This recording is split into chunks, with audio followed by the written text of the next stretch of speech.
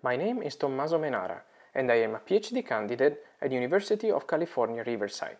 In this video, I'm going to present my work on the analysis and control of collective dynamics in brain networks of oscillators. Synchronization phenomena are ubiquitous in the brain, and examples include large-scale integration of information, the storage and retrieval of new memories, motor coordination, and even circadian rhythms. In disease instead, synchronization can be used as a biomarker.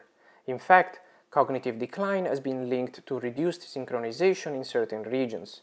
In epilepsy, increased synchronization is thought to cause seizures.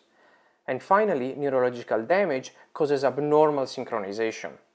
Therefore, the characterization and ultimately the control of synchronization in the brain are of paramount importance. But how can we do that? In our work, we exploit the recent terrific advances in neuroimaging, specifically in diffusion tractography, that tells us if and how different brain regions are interconnected.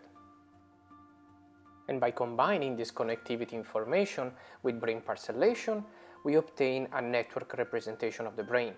In this network, nodes represent brain regions, and edges axonal bundles.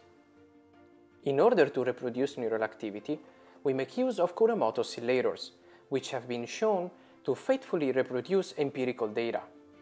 To sum up, the oscillators' phase trajectories represent neural activity, and we are left with studying synchronization in networks of coupled oscillators. Activity recordings have shown that different groups of brain regions tend to synchronize together.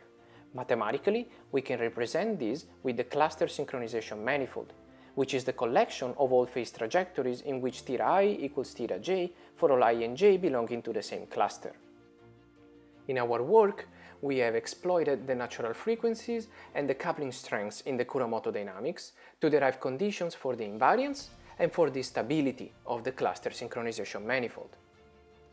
Building upon these conditions, we have designed minimally invasive and localized controls that allow us to recover a desired cluster synchronization pattern from a damaged brain network.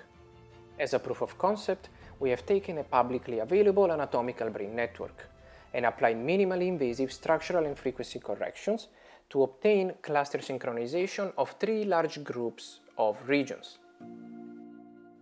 To wrap up, hopefully I have convinced you that synchronization phenomena are ubiquitous in the brain.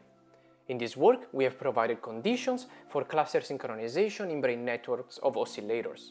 Finally, we have designed an optimal control framework to achieve cluster synchronization in networks with neurological damage.